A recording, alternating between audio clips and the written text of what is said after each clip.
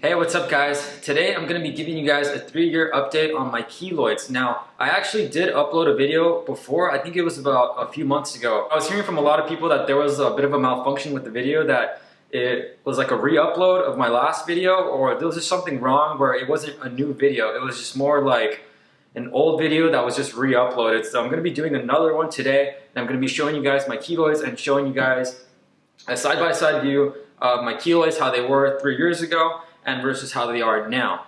So I'm not going to waste your time anymore. I'm just going to get right into it and show you guys. So this is what my keloids are currently looking like now. As you guys can see, it's not as bad as it was before. I'm going to be putting a side-by-side view right now so you guys can see my keloids from before versus now.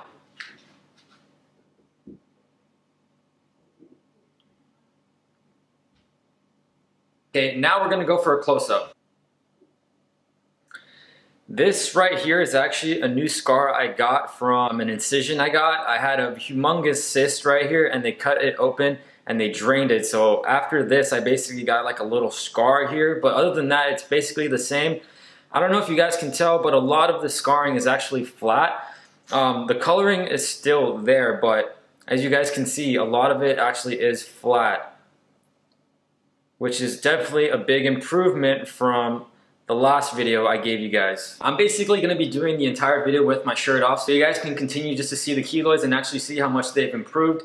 I don't really care as much anymore because they have greatly improved from the last time I put up a video, and they're no longer as big of a problem in my life. I'm still getting them treated, which is what I'm going to be talking about right now. So to give you guys a little bit of a timeline, the first year of my keloid injections, I actually went on it after Accutane. So I had to wait about a month after I got off Accutane, and then I had to start the keloid injections.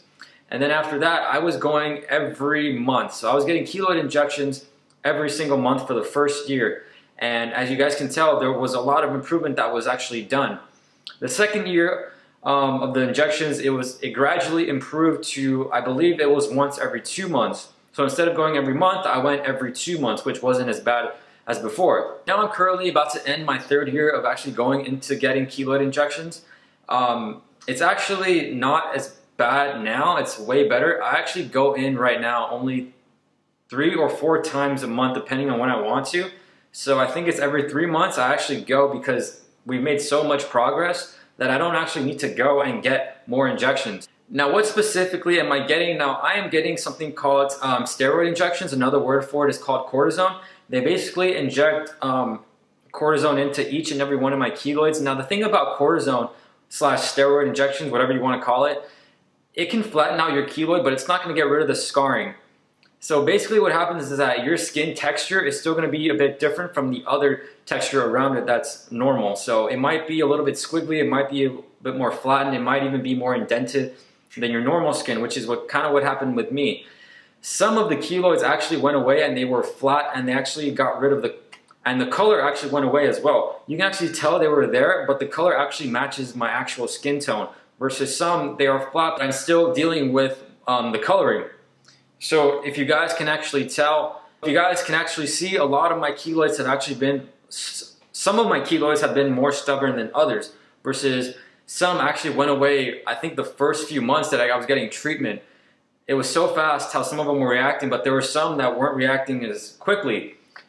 These two right here are actually ones that I have been getting injected for, every single time I've been going to get my keloid injection. They flatten, then they grow, and they flatten, then they grow. Stubborn and just not wanting to stay flat. They have actually stayed flat for the past few months, which is the first time ever. Now, one of the things that I do want to tell you guys, if you're getting steroid injections right now, it's not going to happen overnight. It's going to take a long time.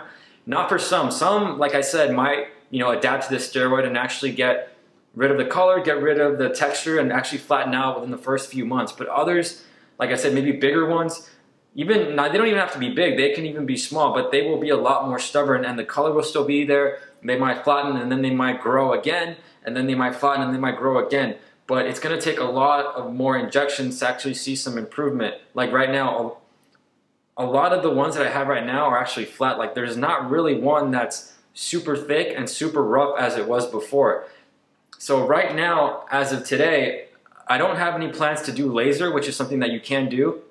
I believe that laser is called V-beam laser, or not CO2 laser, V-beam laser, which tends to get rid of the coloring of the keloids. So if you're already flattened out and you don't have any problems with big keloids, you can go and get the V-beam laser from, you know, a local dermatologist or a local surgeon, but a lot of times your insurance isn't going to cover that. It didn't cover that for me because I already checked, because it's considered cosmetic. So when I have the money, maybe later down the line, I'm actually going to go get laser on them, because honestly a lot of them are flat right now and they don't really look as bad in my opinion. And I think if you're looking for the best type of treatment, you know, me personally, it's just keloid injections. And once you're done with that, once you're completely flattened out, you can actually go and get the laser, which is called V-beam, I believe. If you live in California, there's a place in, you know, close to Mission Viejo, San Clemente, in that area that I don't know the name. I'll probably link it below. I found it on Yelp. They have some really good and impressive before and after pictures of keloids. So if you're in the California area, which might be a, you know, a small amount of you, you can actually check that out and give them a look if you have the time. My keloids have gotten a lot better. It's no longer that much of a big deal in my life. I still deal with them. You know, I still like to cover them up when I go out. You know, there are some times where I actually use makeup and it actually makes a really big difference, because a lot of them are flat now, so they don't look as puffy or as big when, you know, because before I would use makeup, but you could still tell there was some stuff there. But now a lot of them are flat, and so the texture might be different, but they'll be matching my skin color and they'll look a lot better. So like, let's say you don't want people staring at them if you're at a pool, or, you know, you're taking off your shirt. It won't be as big of a deal, you know, once they're more flattened versus when they're still kind of rough and, you know, growing and still being a lot more stubborn in the early on stages of your treatment. So yeah, guys, that was basically it. It's not that much of a big video. I just wanted to give you guys a better update video than I did before, because, you know, something went wrong with that one, and I hope you guys can actually get a good view. And I hope that if you're dealing with keloids, you're actually getting them fixed the right way, because there are some times where people go in and get surgery to remove them, but then surgery, what happens with surgery is that you get them cut off, you get them removed, and they end up growing back even larger and worse than before. So I don't recommend surgery. I know there's other forms of treatment like cryotherapy and a mixture of surgery and with cortisone injections. I haven't done that yet, because I haven't really found anyone who has done that or is in my area that can do that, and it won't be covered by my insurance, so I can't really do that. And honestly, with the injections I've been getting, I feel pretty happy with the improvements so far, and it's a lot of, you know, it's not something that has to ruin your life. Keloids are something that are a hassle to deal with, but honestly, just hang in there, keep getting the injections, keep getting the treatments, whatever you're doing. There's gonna come a point in your life where you're gonna look at your chest, or you're gonna look at wherever they are, and it's going to be a lot better than it was when you started. Kind of like me. It's a lot better and much better than before. So yeah, guys, thank you again for coming to watch the video. I hope you guys found some good insight from it, saw how it was before versus now, and I will see you guys next time. Bye.